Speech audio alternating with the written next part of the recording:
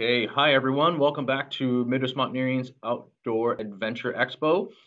With me virtually, I have Renee Davies from Nomad Adventures. Renee is here to present on exploring the Galapagos Islands in mainland Ecuador. It's sure to be a visually stunning presentation filled with a lot of great travel info. As I know that I'm personally interested in visiting some of these areas, especially with hopefully travel opening up here in the next few months. So without further ado, here's Renee. Thank you. Thanks for the question. Thank you guys all for being here. Adana and I were just talking about how it's kind of weird not knowing exactly how many faces I'm talking to right now, but thanks for being here. As you said, my name is Renee. I am a trip specialist at Nomad Adventures. Nomad is a company based in South Minneapolis. We do private and custom travel to South America. So private and custom, what that really means is we don't do fixed date, fixed itinerary trips where you sign up to go with a group of travelers that you don't know on kind of an itinerary, a fixed itinerary. We instead work with you and your own group of travelers to design a trip that's entirely tailored to your own travel style. So the start of our process is something that we call a discovery. Here you can see our process outline: discovery, skeleton, proposal, adventure. So the first part of that process is what we call a discovery phone call. So I can just learn a little bit more about you, the types of accommodations you enjoy, how active you like to be, how long you have to travel, when you can go, budget, really everything under the sun. So then I can design a trip that's tailored to your own travel style and perfectly matches you and your own group. So we work with a lot of just couples. Like sometimes people think, oh, I must need a big group then to go. You really don't. Over 50% of our groups are just two people. But we work with a lot of couples, a lot of families, a lot of groups of friends. We do some special interest groups as well. And then once you arrive, really everything's taken care of: guiding, transfers, hotels, so you can just arrive and enjoy the trip. So that's a little bit about us. If you're interested in learning more, you can go to our website, www.nomadadventures.com, and that's Nomad, KNOWMAD. But that's enough about us. So I'm sure you guys are all here to learn more about the Galapagos and Ecuador. So Ecuador, you can see, is a small country here, just north of Peru. I really love the way it just describes it here: of big things come in small packages is an adage that holds true in Ecuador and the Galapagos. Mainland Ecuador is about the same size as the US state of Colorado, yet it contains nearly every ecosystem imaginable. Without having to travel great times or distances, visits to Ecuador can include cloud forest, Andean highlands, historic haciendas, remote indigenous communities, volcanoes, Amazon jungle, and colonial cities. Of course, no visit to Ecuador is complete without a visit to the famed Galapagos Islands. So to kind of show you what that's talking about, here you have Ecuador, and then of course off the coast, you have the Galapagos. But just in this area, which like it says is the size of Colorado, you have the Amazon jungle over here. One of my favorite Amazon jungle lodges in all of South America is in Ecuador. So if you've ever wanted to go to the Amazon, this is a great opportunity to do it. And it's just a short 30-minute flight over to the Amazon. And we'll dive into each of these regions in the presentation, but just to kind of show you a high level from the map. So just a short 30-minute flight east, and you're in the Amazon jungle. And then just about an hour and a half to 2 hours northwest of Quito, up here, you have the cloud forest, which is one of the most biodiverse areas in the entire world and exceptional for birding.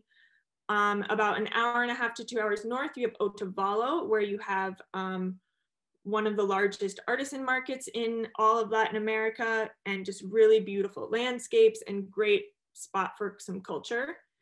Heading just about an hour and a half to 2 hours south of Quito, you have Cotopaxi National Park, where you have this perfect cone volcano surrounded by high pampa and other mountains. So just in this small area here, within 1.5 to 2 hours of Quito, you have so many different things you can see and do. And then that short flight to the Amazon for a whole nother option. So that's really something special about Ecuador, which is nice as well.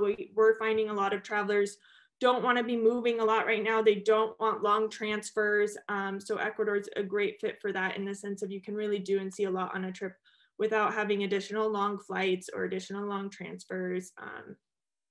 So it's a cool aspect of the country. I'm not going to dive too much into the history and culture. You'll learn a lot about that from your guide if you go. But one thing I always like to point out is that compared to its neighbor Peru, you really don't have the same history and impact of the Incan Empire in Ecuador. The Incans really just barely started to arrive to Ecuador when then the Spaniards arrived. So you have a lot more kind of influence from the Spanish and kind of colonial architecture, and you don't see the same level of, there are a few, but you don't see the same level of kind of Incan ruins that you see in Peru. And then biodiversity, like it says here, Ecuador is the most biodiverse country in the world per unit area. It's really incredible how many different species and especially how many different types of birds are in just that small size of the country. All right, so kind of diving through some of the different regions that we suggest going to on a trip. Quito's the first one. So flying from the US, you're gonna need to either fly into Quito or into Guayaquil.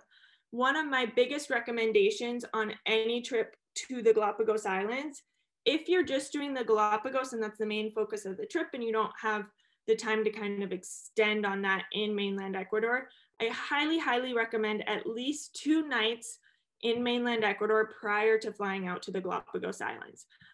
So for Minneapolis travelers, for example, you're often flying Minneapolis to Atlanta and then taking a flight from Atlanta to Quito. If your flight from Minneapolis to Atlanta is delayed and you miss that flight from Atlanta to Quito, there's not another flight until the following day. So if you have that international flight butted up against a flight in the morning, which the flights to the Galapagos are in the morning, out to the islands to then board a cruise, and you have that domino effect of missing your international flight, you then miss boarding your cruise and the entire, focus of the trip.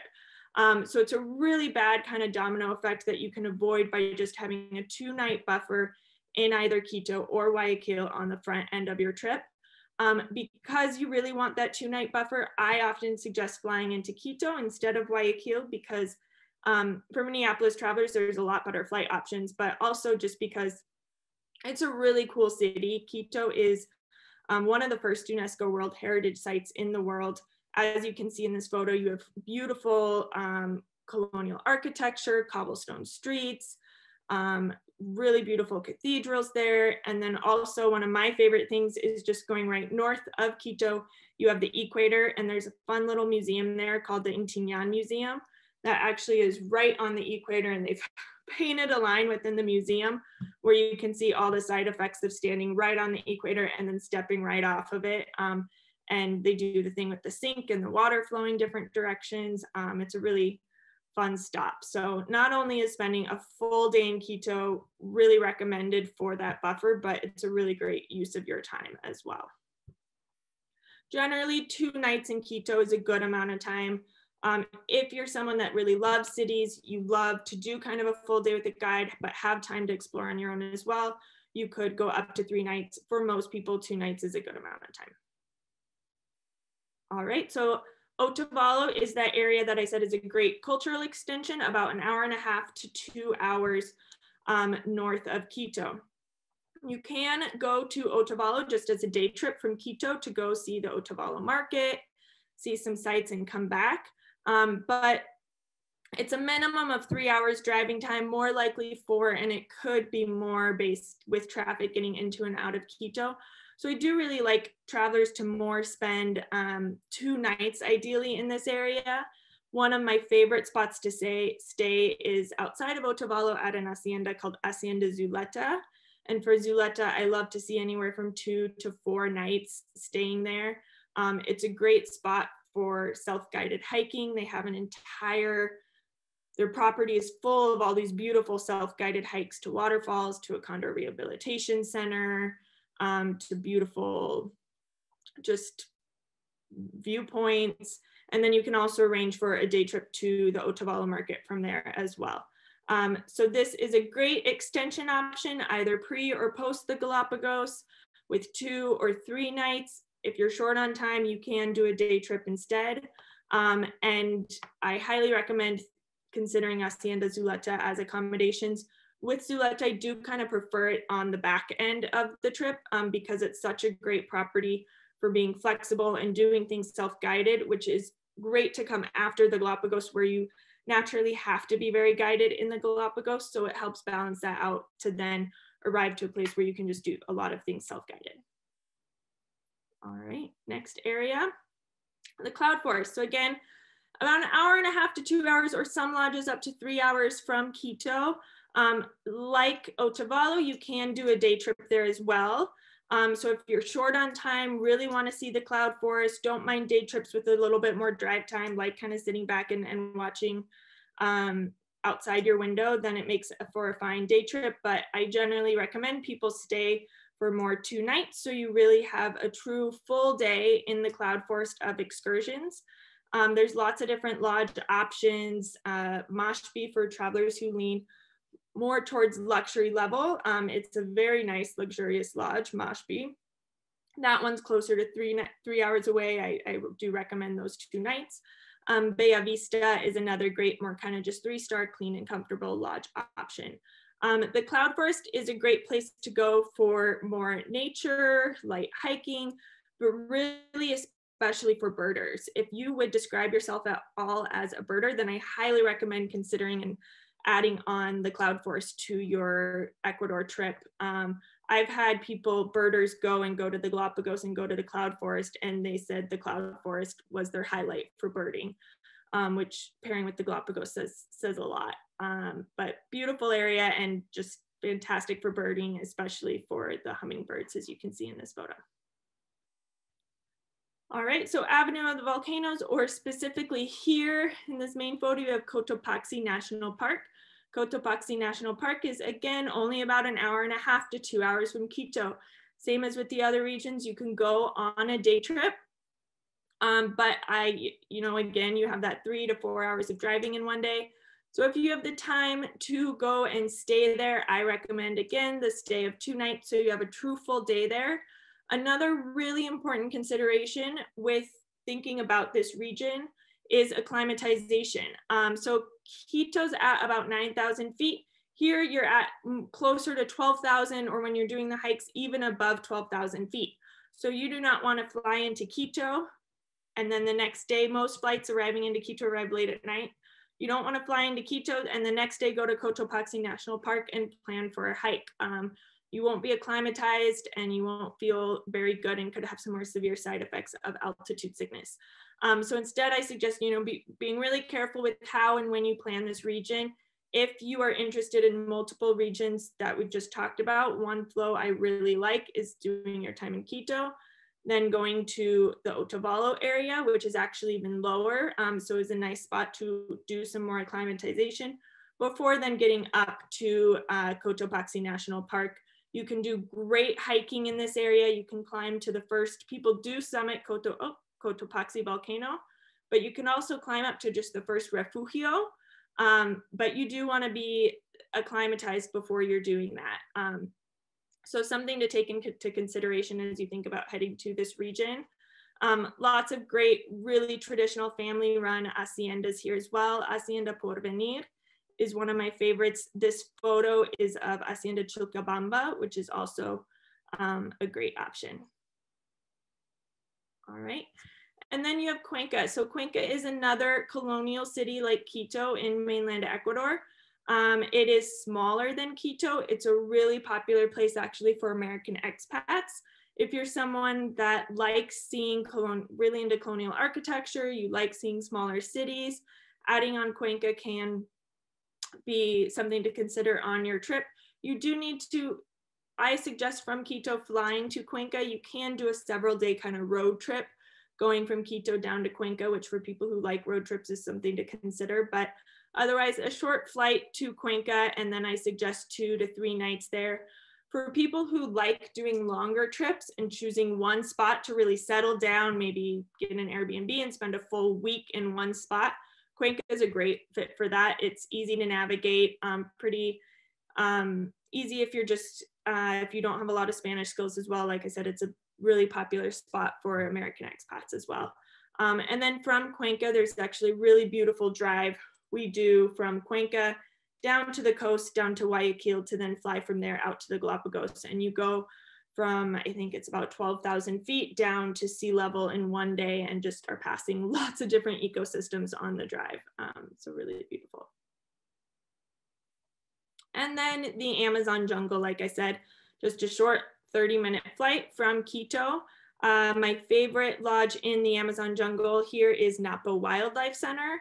I really love them because they're still owned and operated by the local community there. So the profit is going back into that community, which is great to see. This is a fantastic spot for, again, nature. You do have great birding here as well, also more wildlife.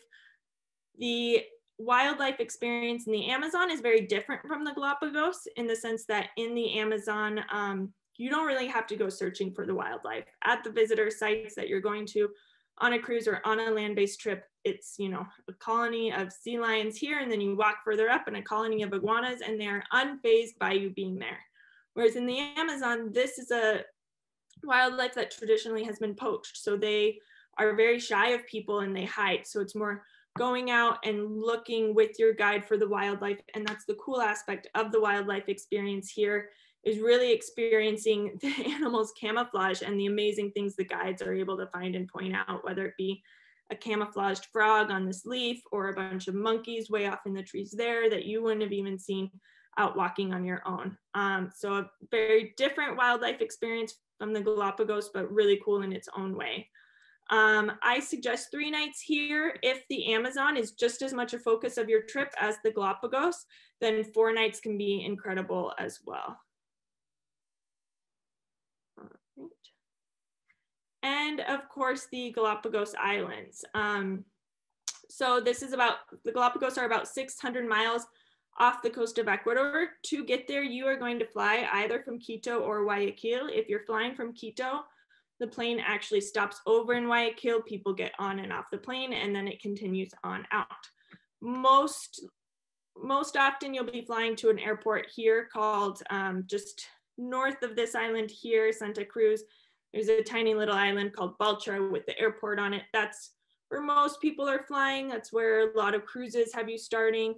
But more and more people are also using, there's an airport on San Cristobal here. Both these airports do connect to mainland Ecuador. So flying to one of these kind of 2 islands. So one important, you know, I have people sometimes that come and they say, oh, I just want to go to the Galapagos for, I've even had people say a day trip or just for a few days. One of the important things to realize when you're planning a Galapagos trip is they cover an area about the size of the state of New York. It is a big area. So even if the traditional, and we'll kind of talk about duration and some more things with the Galapagos, how to pick versus a cruise versus a land-based trip. But even if doing your kind of typical full-length 7-night, 8-day cruise in the Galapagos, you're only going to see about half of this area. So it really is, you want to devote at least 4 nights, 5 days to the Galapagos on your trip, and anywhere from up to 8 days, or I've had travelers even stay for 2 weeks. For most, 8 days is kind of the max, but that's what we specialize in. Everyone has their different travel styles, and 5 days is the perfect spot for some, and 12 days is the perfect spot for others, and that's what we help you figure out. But there's lots of different islands and lots of different visitor sites in the Galapagos. So any cruise itinerary is going to combine different islands of these. And then a land-based trip, you can either stay on this island, or doing a kind of island hopping where you're combining different islands. This one, this one, this one, and this one are the 4 islands you can stay on. So that's Santa Cruz, Isabela, Floriana, and San Cristobal. So you can either do an island hopping program combining those, or you can base yourself from Santa Cruz or San Cristobal and do day trips out from there. And again, we'll kind of dive more into how to plan the Galapagos trip later on in the presentation. But first, I'm going to dive into just some more photos of those regions that we've talked about to give you guys kind of more of an idea. So here's Quito, like I said, beautiful colonial city. This is a view from a hotel called Casa Gangotena. you tend to lean more towards luxury level accommodations, it's a fantastic spot I'd recommend. More of kind of that beautiful colonial architecture that you see in Quito. Colorful buildings now up to Otavalo, that great area for more culture north of Quito, the Otavalo market. This is the livestock market, which is just on, I believe it's Saturdays every week. Or what you'll see at the market and some of the beautiful just countryside up there. This is one hacienda, Hacienda Cuisine, another nice hacienda property in the area. This is Jordan and Tara at a lagoon that you can visit up near Otavalo. Local man there. This is at Hacienda Zuleta.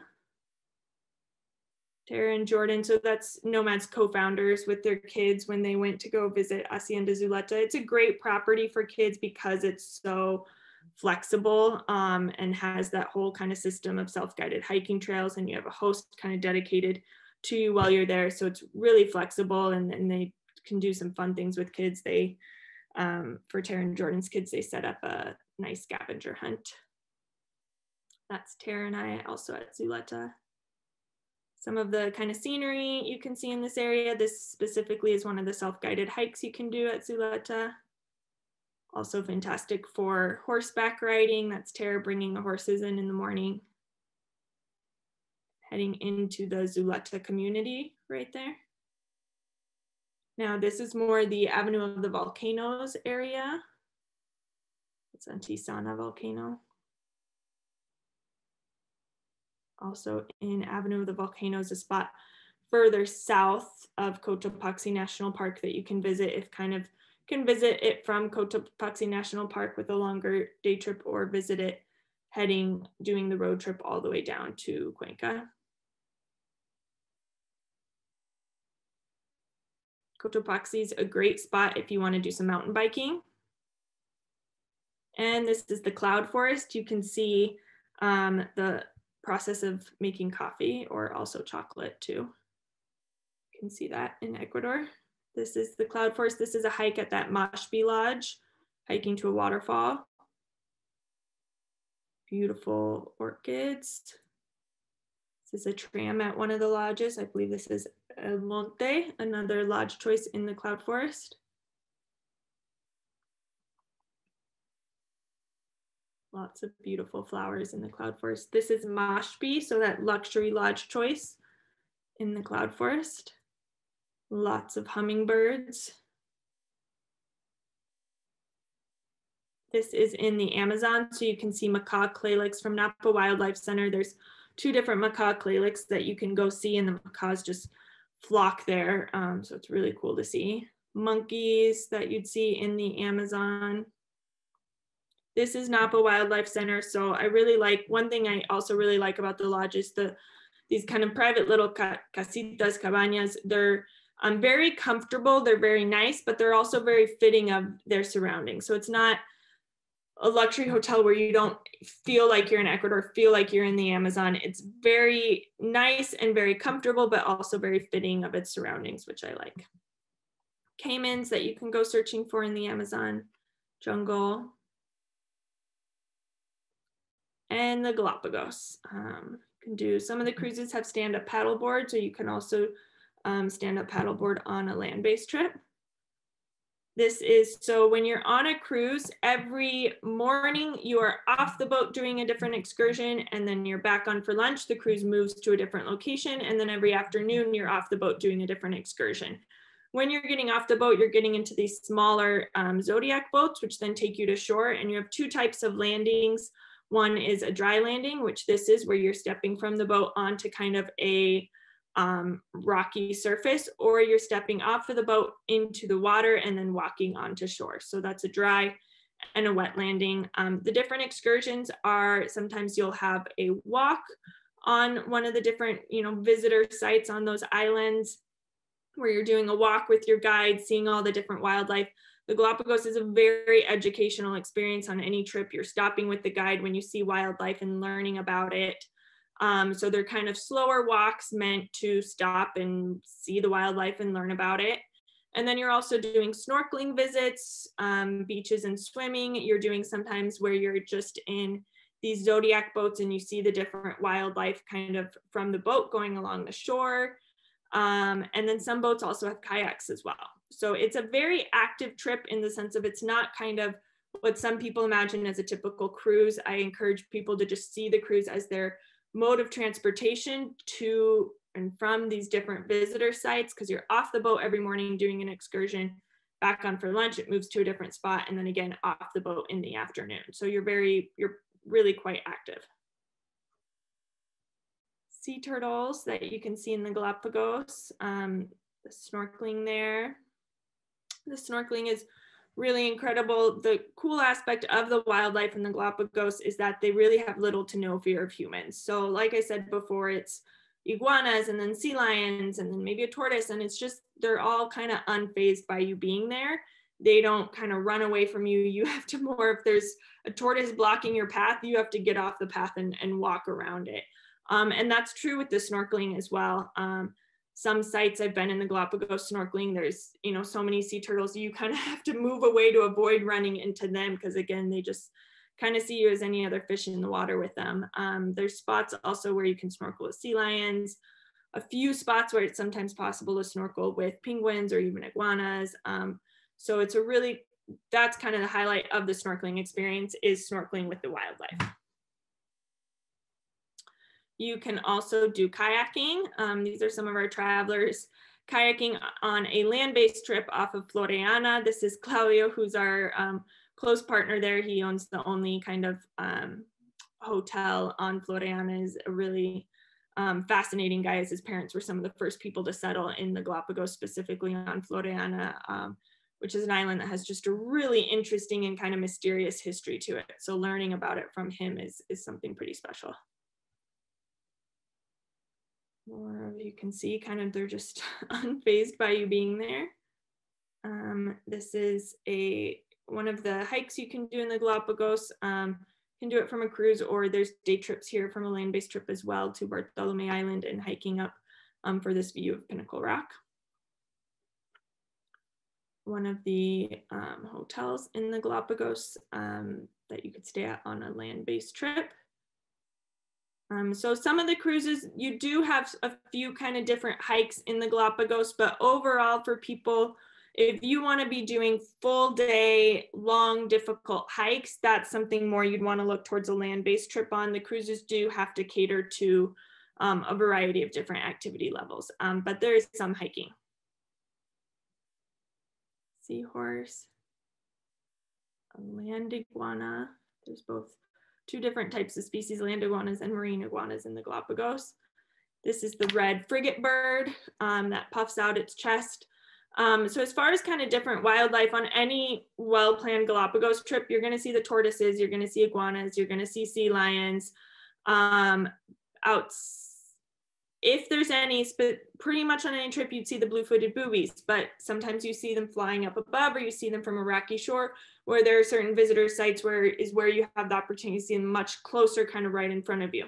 So as you're planning a trip, if you're working with a company like us, make sure if there's some specific experience you've envisioned happening on your trip, whether it be snorkeling with sea lions or seeing the penguins or getting up close to the blue-footed boobies, make sure to express that, because well, any trip will be an incredible wildlife experience. There certainly are spots that are better for certain experiences than others. Islands that are highlights for snorkeling versus islands that are highlights for birding. So make sure whoever you're working with knows kind of what your priorities are in the Galapagos as far as what you want to see and experience. Pelican, a beach there. This is one of the cruises, Ocean Spray Cruise. The luxury class cruises, a lot of them have private balconies. A lava cactus on one of the islands there. The Galapagos in a lot of ways feels like you're on another planet. A lot of the terrain there is very, you can see, volcanic. You also have spots with like red sand beach and some trees that seem like they're dead, but they're actually very much alive. A lot of, as you look around, there's a lot of spots that feel like you're walking on another planet. The tortoises are huge, and you really can get quite close to them. The blue-footed boobies, which I think are just so cool. Or stand-up paddleboarding. So this is with snorkeling. Oftentimes you are doing kind of open water snorkeling where you're getting in the water more from these Zodiac boats. Dolphins, sometimes you can see. So this is outside of Puerto Ayora, the main town on Santa Cruz. And that's Jordan and Tara on one of their first Galapagos trips with a giant tortoise. And Finch Bay, one of the hotel options near Puerto Ayora, that ocean spray cruise. All right, so how to pick between a land-based Galapagos trip or a cruise, or if you kind of have a hard time picking and you like ideas of both of these, you can certainly do a combination as well. So cruise. Cruises, like I said, kind of like how I explained, you're off the boat every morning, then it moves when you're on board eating lunch, back on off the boat in the afternoon, and then it moves when you're on board having dinner and sleeping. So they are the best to get you to a wide variety of visitor sites in a short amount of time. They're very time efficient, effective to have you see a lot of wildlife and get to some of these further out spots. So for people who don't have any hesitation to be kind of sleeping on a boat, who wildlife really is the priority of being there, I generally lean towards including a cruise in at least part of your trip, whether it be a cruise and land combo or doing a full cruise. Like I said, they're just very efficient in getting you to a lot of visitor sites in a short amount of time. So you get, in a 5-day cruise versus a 5-day land-based trip, you will make it 2 more island visits and more visitor sites on the cruise. However, the cruises are very structured, and they have to be. So you have, again, that morning visit back on, an afternoon visit. The cruises they have the exact time that they're allowed to be at this site, what activity that they're allowed to do, and you have to stay with the guide. The Galapagos, over 90% of the Galapagos is the national park, and it's very regulated. You have to be with a guide to be in it, and these cruises have to have their itinerary and permits specifically approved by the national park. So for people who that kind of thing drives them nuts, having a set schedule, always having to be with a guide, then land-based can be the way to go, or doing that combo can be the way to go. So you are on the cruise, you get out to some of those further out islands, but then kind of at that stage where you'd start to kind of get restless, you can then get off the boat and have a little bit more free time and flexibility. So with a land-based trip, we can make it entirely private. So it's just you and your own group and your private guide. So that allows us to make it as active as you want to be. We don't, the cruises do have to cater, like I said, to a wide variety of activity levels. So if you're wanting to bike, you're wanting to do full day hikes, you want to see the wildlife, but you also want to be really active and not be set to kind of as much of a set schedule on a cruise, then a land-based trip can really be a great fit for you in that sense. There also, if you're someone that you want to see the wildlife and maybe that is the highlight, but you also really love culture on trips and you want to really experience some of the culture there as well. Certainly culture isn't the reason people are heading to the Galapagos, but there is a cool kind of history and culture to the Galapagos Islands. It's a very different place to live and grow up. And I do love that about a land-based trip, that you connect more with people who live there, learn more from people on different islands of kind of what it's like to live in the Galapagos, and specifically on Floriana Island, like I said, with Claudio, hearing from him about kind of this mysterious history and what it was like when his parents first arrived to the Galapagos. That's a cool aspect of land-based as well too. So they both have their pros, cons. I'm not some people believe one of these is the best way to see the Galapagos Islands. I think there's a best way for each individual traveler. I think a full land-based trip is the best fit for some, a full cruise is the best for some, and I think a combo is the best fit for a lot as well. So you kind of get a little bit of both. All right. So again, this is that kind of same map. So kind of now that we've talked about cruise versus land-based, a recap on that. This main island here, that's Santa Cruz. So that's where the largest town of Puerto Ayora is and where most people on a land-based trip will be based. So staying at one property I love, more luxury level accommodations, Galapagos Safari Camp in the Highlands.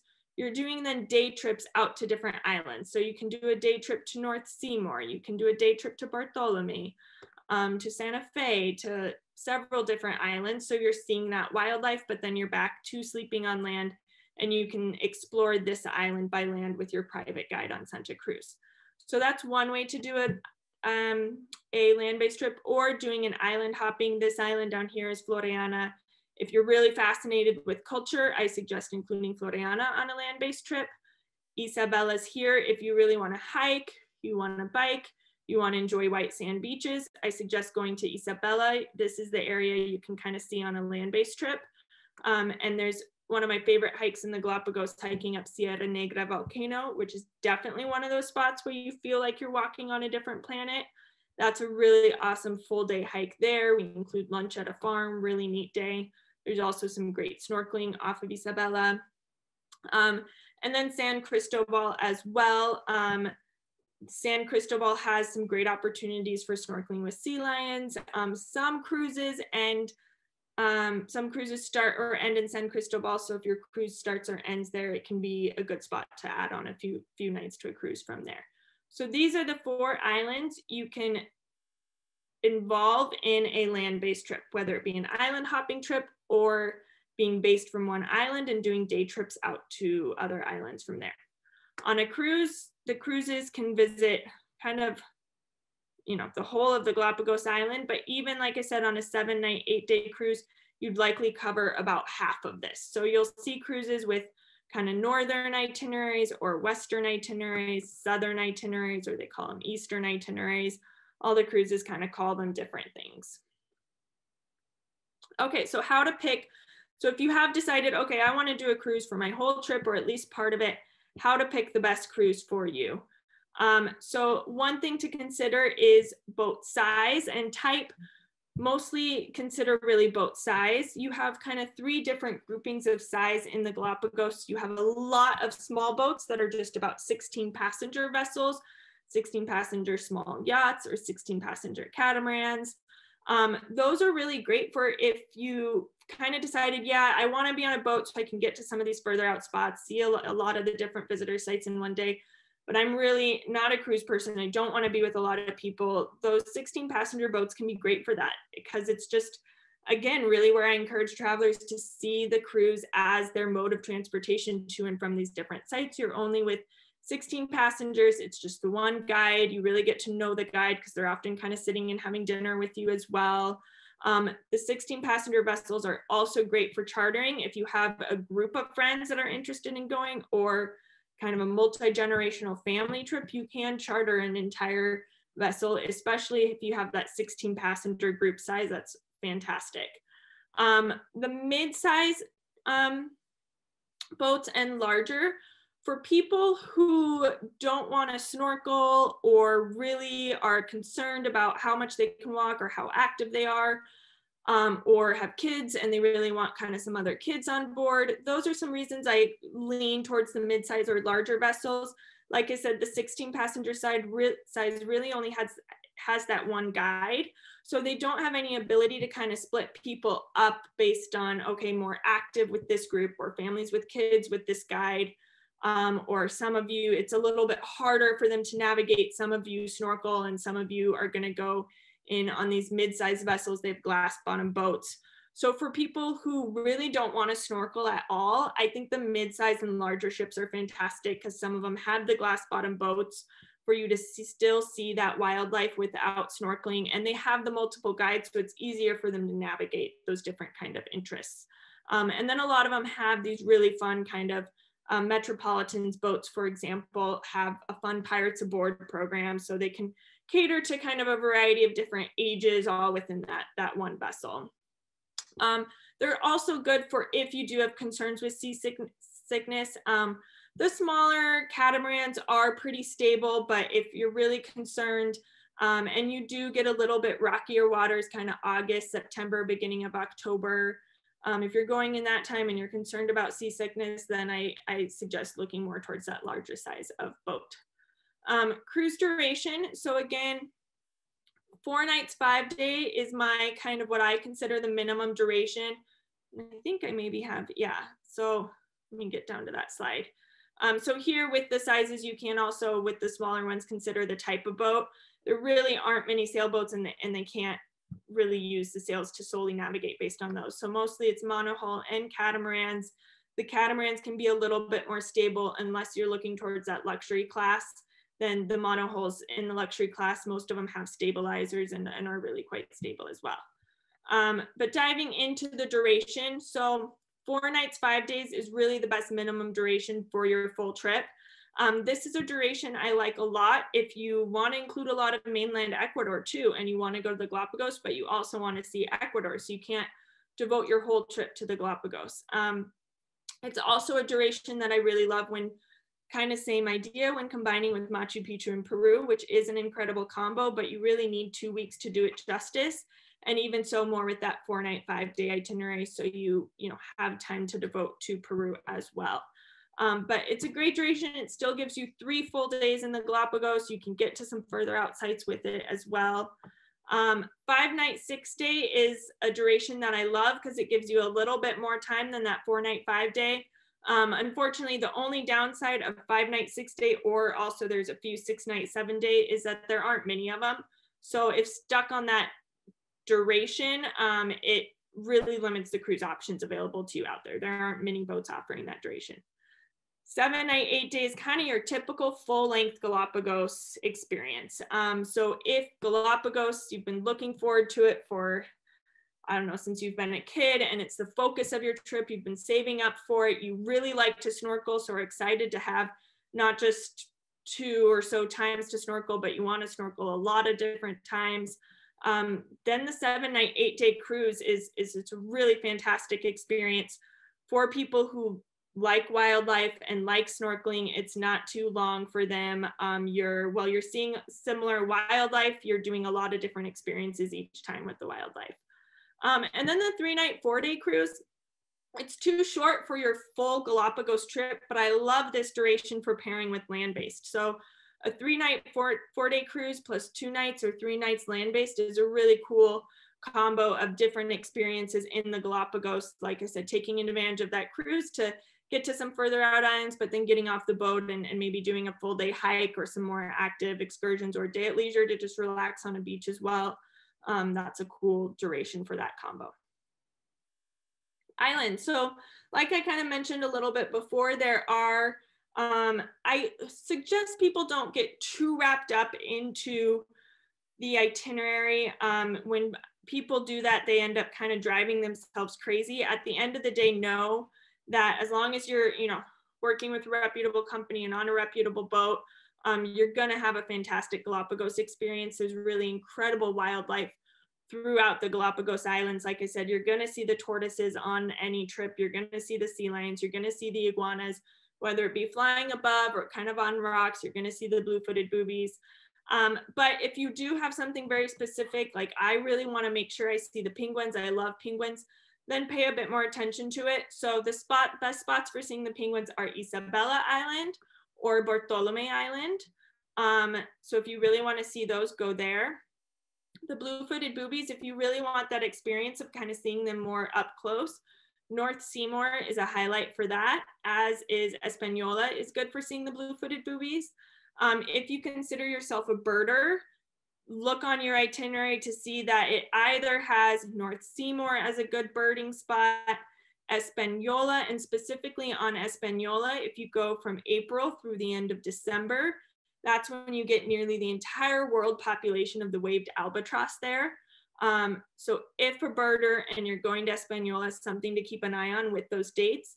And then Genovesa is also, as you can see, it's nicknamed Bird Island, a really great spot for birding. Snorkeling, again, I suggest people don't get too caught up on this. Rely on the specialist that you're working with to get you on a good itinerary. But The western side of Isabela, if snorkeling is the highlight of your trip, what you're most looking forward to, that western side of Isabela has some fantastic snorkeling, as does Floriana. There are a few really great, specifically Devil's Crown spots on Floriana.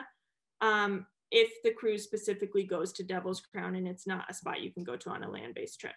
But again, I've been doing this for 6 years now, and if people try and understand all this, it'll drive them crazy. So just make sure to express to the specialist you're working with if you do have priorities in the Galapagos as far as the wildlife experiences that you want.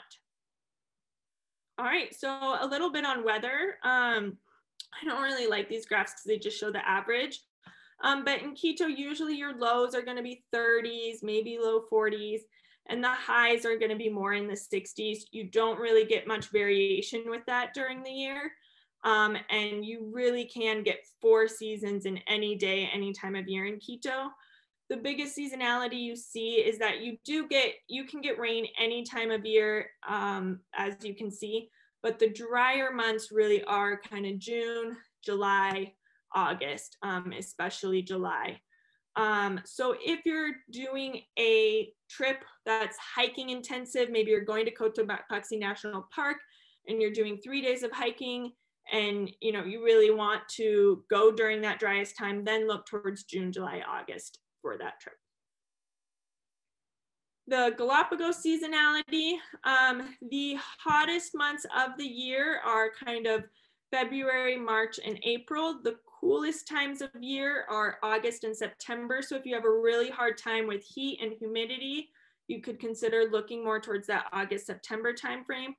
On the flip side, that August, September, early October, it's cooler because you get a cold water current coming in, you get a breeze coming in, but with that, you do also get some choppier waters. So if you want to be on a small boat, you really want to do a longer cruise, for example, and you have a history of seasickness, look instead towards outside of that window, looking more kind of November through June timeframe to get you outside of that time with a little bit rockier waters. But it's important to know as well that the Galapagos isn't like some destinations where you can have really rocky waters. I do get seasick, and I've been there in the middle of September on a small cruise, and I was fine. I wore these sea bands that kind of use pressure points, and took Sailor's Secret, which is just this natural ginger supplement. And that worked fine for me the whole trip, except for one night they gave us advance notice. We're doing a longer crossing this evening. We're going against the current. We're doing it at night, so take your Dramamine and go to bed. And that's what I did, and was fine. All right, so prepping for your trip to Ecuador. Does Ecuador have any visa requirements? Is there anything I need to do ahead of time to get into the country? So this is where I'm going to talk about what probably a lot of people are wondering is, can I go to Ecuador now? And you actually can. Ecuador has been open to travelers without quarantine requirements since August. And they've been open a while. Cruises, there wasn't obviously much demand back in August. Demand is really starting to pick up. The cruises are really operating again. We've had several groups go. I have travelers there right now. I'm actually myself departing in 3 weeks for Ecuador. So you can go there. The nice thing about Ecuador now is if you're vaccinated, they are accepting vaccination to enter the country. So you can just show your proof of vaccination that you've had a full dose of the vaccine to get in. Or you can show, if you're not vaccinated, a negative COVID test, either antigen or the PCR ones, from within 3 days to enter Ecuador. So if you're not vaccinated, you can still go. You just need to meet these testing requirements. If you are vaccinated, you're good to go to get into Ecuador with that vaccination card. The Galapagos does have a separate requirement. Even if you are vaccinated, you need a negative RT-PCR COVID test from within 96 hours of arriving in the Galapagos. Since, especially that type of test, getting that test, getting the results, boarding your flight, flying to Quito, having 2 nights in Quito, and then flying out to the Galapagos, that can be cutting it a little too close with that 96 hours. What I'm suggesting most travelers do, and what a lot of our travelers thus far have been doing, is we arrange for another COVID test for you in country. So those 2 nights in Quito, for example, you arrive in Quito in the evening. The next day in the morning, we have someone arrive to your hotel. They administer the COVID test. You go out on your full day of exploring. That evening, the results are sent to your hotel and printed, and you have them ready to go to the airport the next morning and fly to the Galapagos. So we do make it pretty easy for you, and that's what I suggest most people do, so we can make sure you have the results in time, make sure it's the right test. And then for anywhere you go right now, the US does require a negative COVID test from within 72 hours to fly back to the US. And again, that's something we arrange for you in country. Flying back from the Galapagos and then home, you often end up with this really long layover, which right now works perfect because we arrange for an airport hotel for day use for you. You go there, again, someone arrives, takes your test. For the US, it can be a rapid antigen test, so you get the results in a few hours. Again, the hotel prints them and you're ready to go with your test to go back to the airport and fly home. So it is possible to travel to Ecuador right now if you are looking for a place to get out. There are a lot of great deals in the Galapagos right now as well for the summer, and we have quite a few going on as well. You can reach out to us at travel@nomadadventures.com. But it's also a great spot if you're, not ready to travel yet, which we certainly understand for looking for later trips or a good first trip for 2022 as well. And one thing to be aware of as well is masks are a requirement in Ecuador and in the Galapagos Islands in public spaces. All right. So what immunizations and shots do I need to travel to Ecuador? So aside from everything we just discussed with COVID, you don't need any immunizations. If you're going to the Amazon, we do recommend the yellow fever vaccine, and typhoid and Hep A, while not required, are a good idea as well. In Ecuador, they just use the US dollar, which makes it super easy. They switched, I believe, in 2000. So now you go to an ATM and you get dollars out. That's the official currency. So it makes it really easy for travel there. When I go, I just get dollars before I go, so I don't even have to worry about using ATMs while I'm there. And then also making travel to Ecuador easy is that they use the same voltage and same plug type as in the US. So you don't have to worry about that either. Can I drink the water in Ecuador? No, you can't. So hotels will have kind of large jugs of water out at breakfast, or in their hotel you can use to fill your water bottles.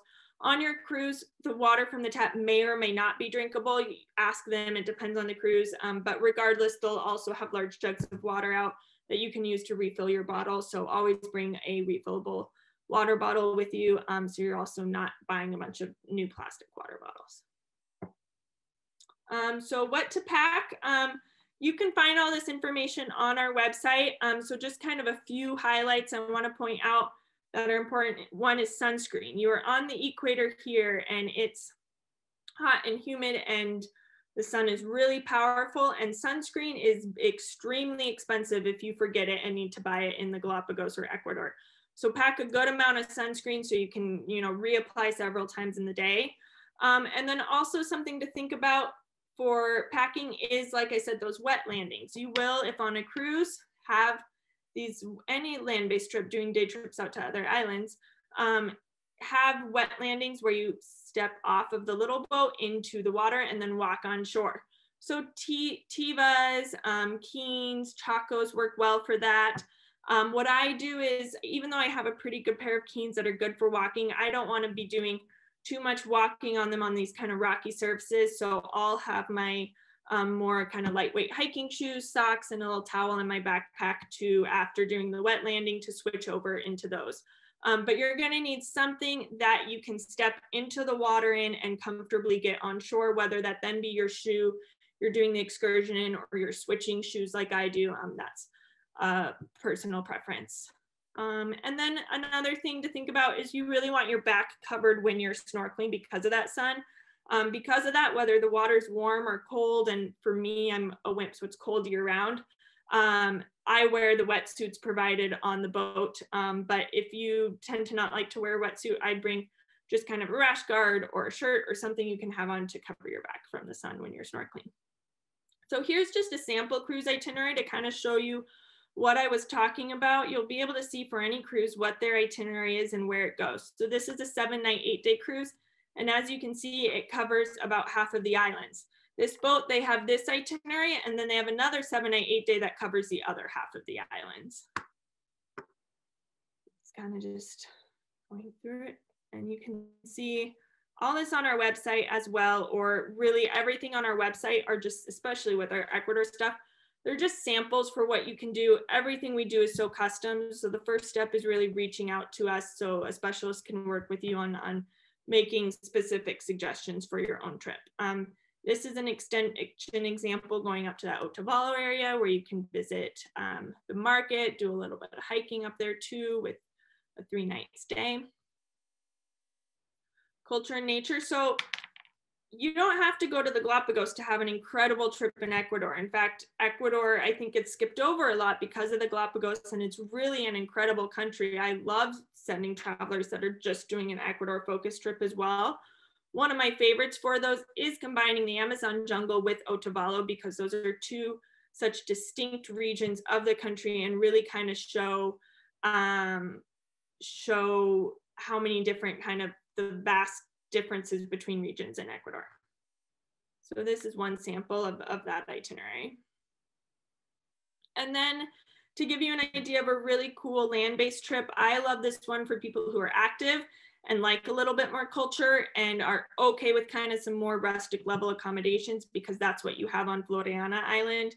Population, there's less than 50 people. There's just the one hotel, Claudio's, and it's kind of rustic oceanfront cabins, kind of what you'd imagine cabins being that you stay at in national parks a lot.